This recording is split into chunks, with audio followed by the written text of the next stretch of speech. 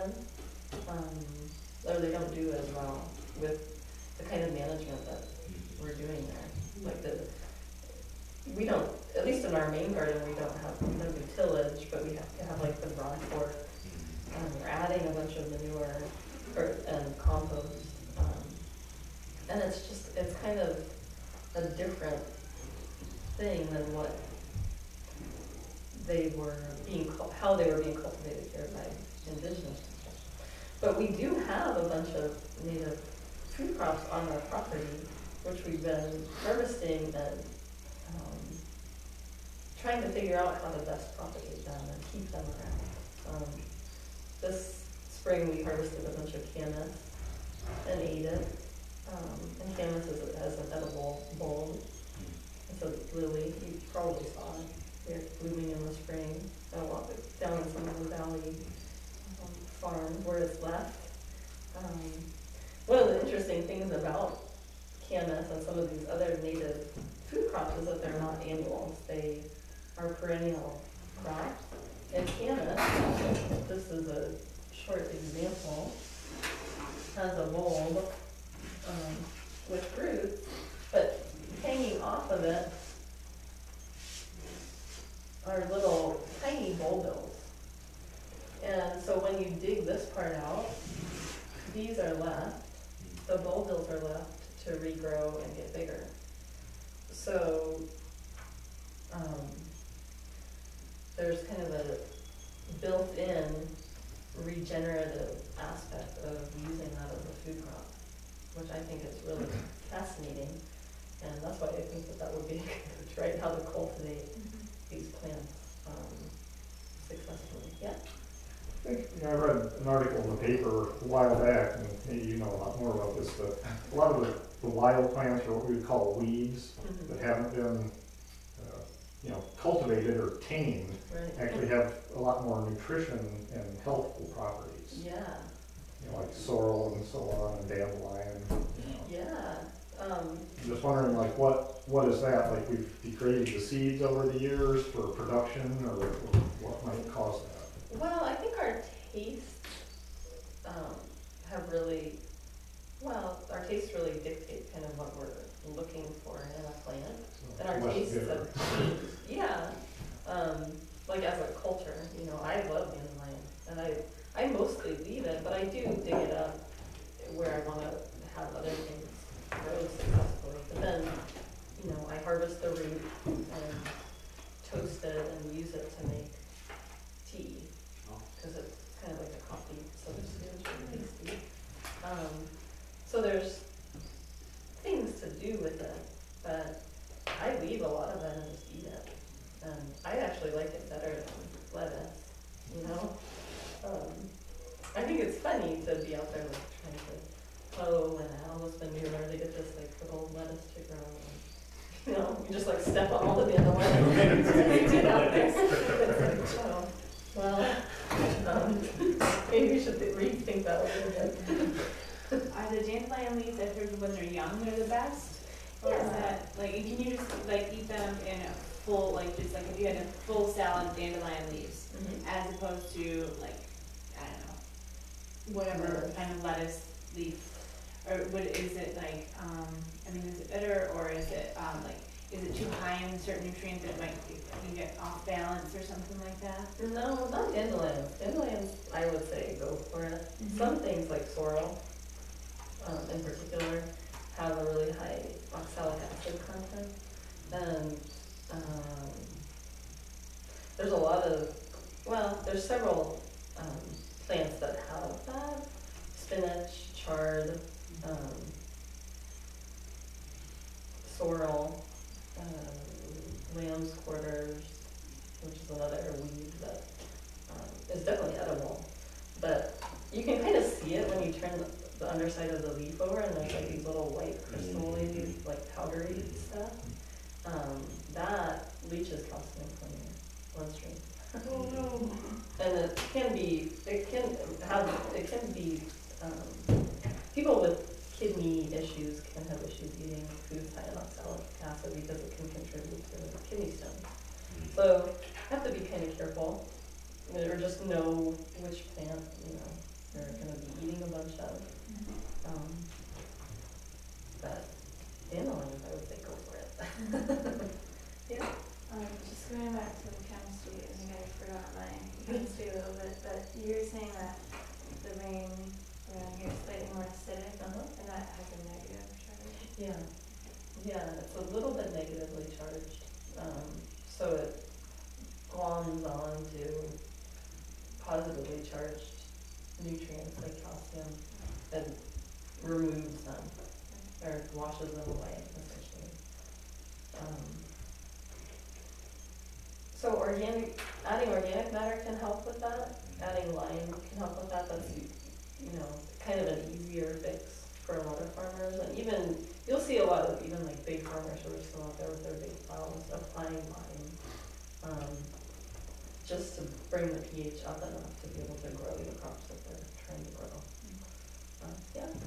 So you said adding lime or vinegar, depending on like the soil, is like a short-term solution. What are some like, and maybe I missed this earlier, but what are some more long-term, like, I don't know if there's like any passive solutions? And also like embedded with that question is, do plants themselves like give off a certain pH, like can they help change the soil? Because I know like mushrooms are totally like carbon based, and I don't know if that has like a effect to the pH levels of. Yes. Answer to that question is yes. So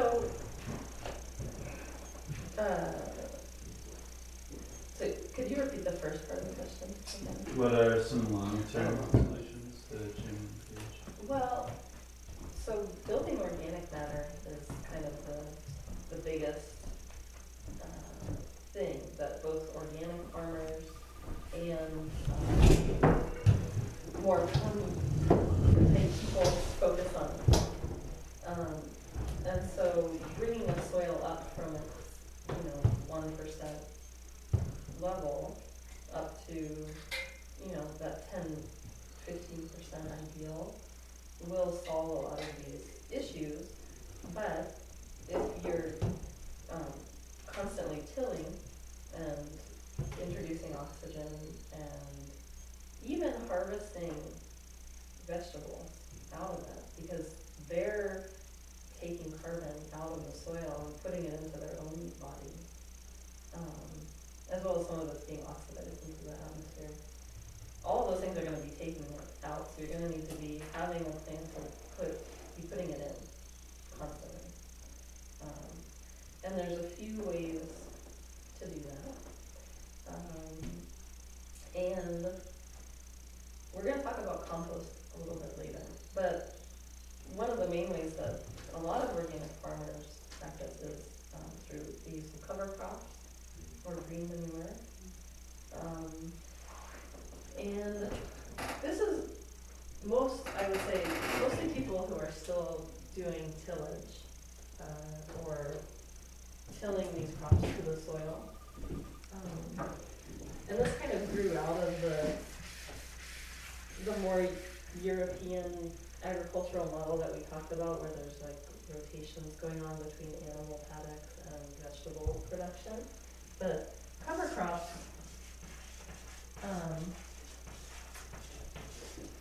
are crops that are grown just for their soil building capacity. You're not going to be harvesting anything off of them for yourself. And they're often a mixture of legumes and grasses.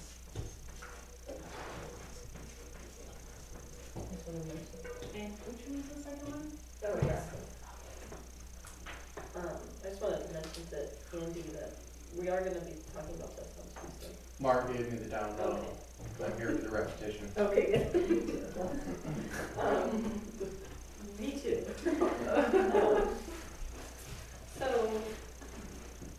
basically, I'm just deciding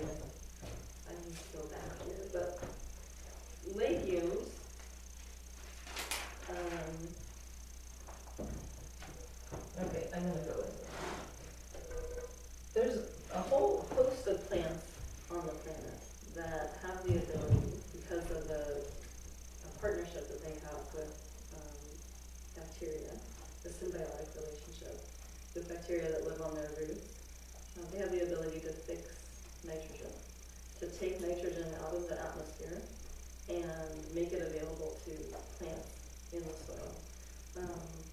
Legumes are one of the main classes of plants that have this ability. I'll just write down the type of bacteria. There's several different types and species of nitrogen fixing bacteria.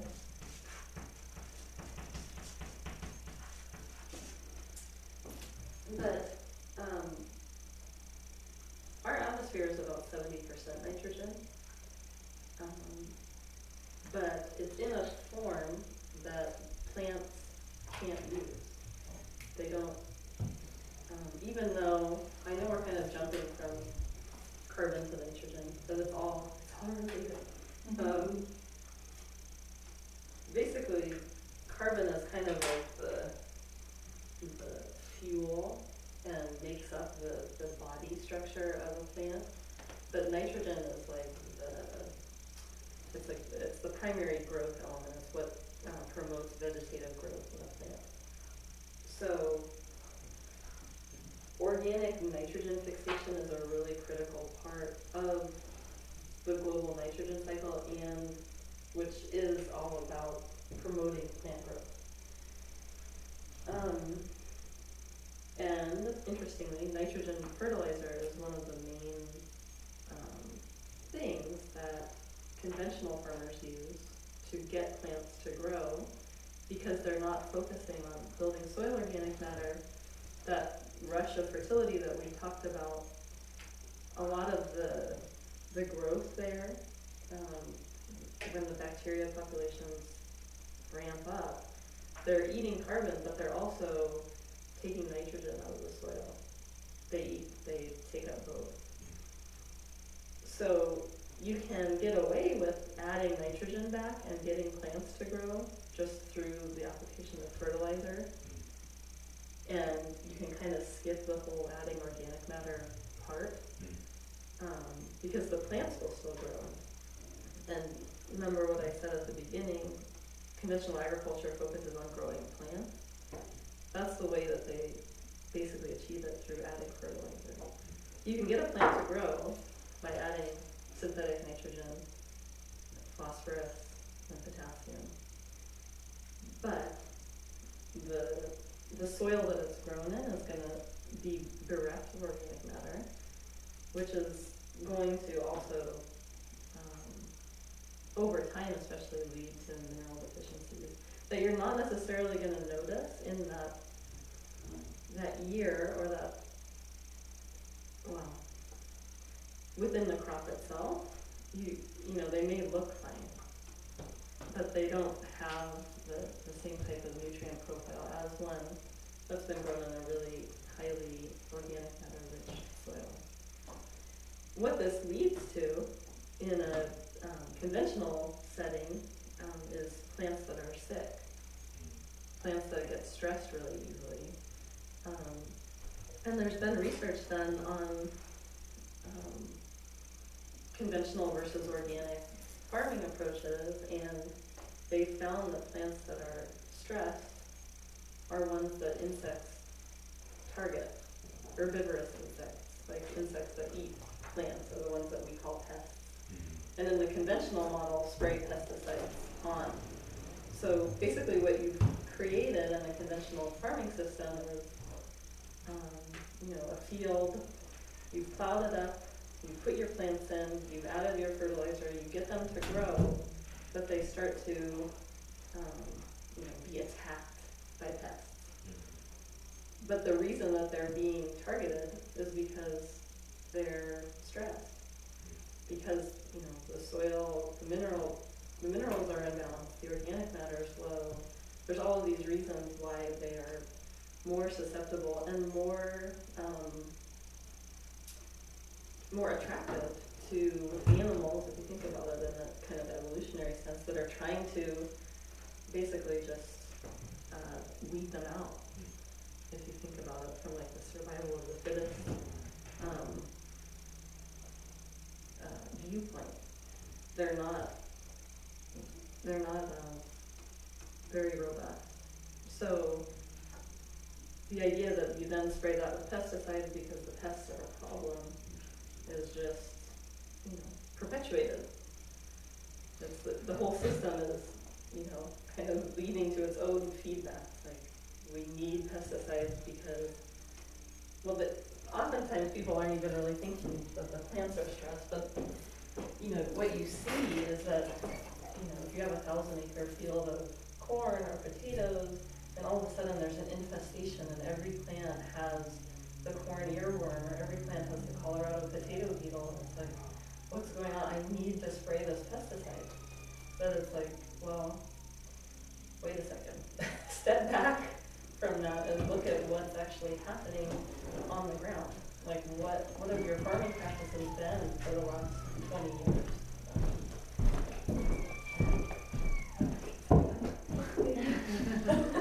It's hard to tell.